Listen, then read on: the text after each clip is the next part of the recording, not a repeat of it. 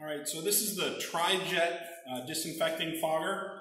In order to use it, you want to first make sure that all the doors to the ambulance are closed, especially the pass-through window to the driver's compartment. This is going to fill the back of the truck with fog, disinfecting fog.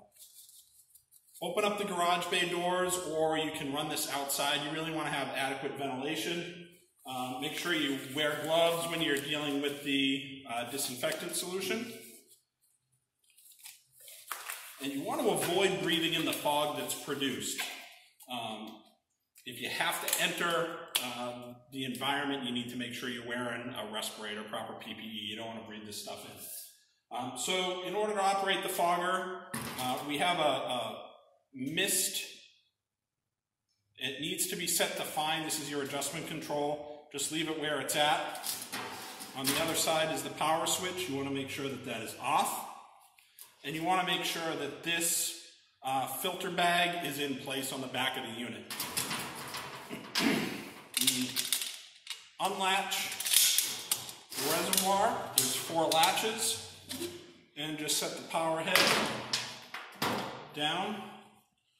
We're using disinfecting fluid called Triple Quick. We're going to pour some of the Triple Quick into the reservoir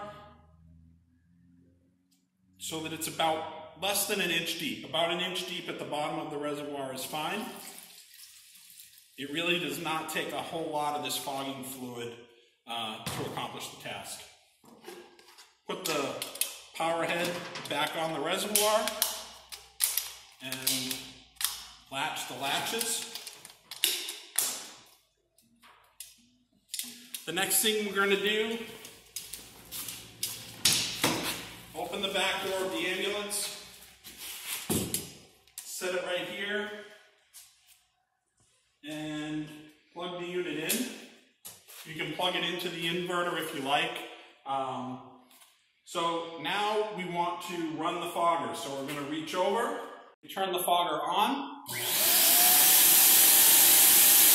Starts blowing out its fog. Close the door and wait 2 minutes. No more, no less. That's how long it takes for this to generate all the fog inside the ambulance in order to fully disinfect all the surfaces. After our 2 minutes is up, we're going to open the door, turn it off, and then close the door right away. Try not to breathe in the vapors. Flip your switch, close the door, let it sit for 3 minutes. This will allow the disinfectant the contact time that it needs in order to disinfect all the surfaces inside the ambulance. After 3 minutes of contact time, we then want to open all the doors of the ambulance and let it ventilate.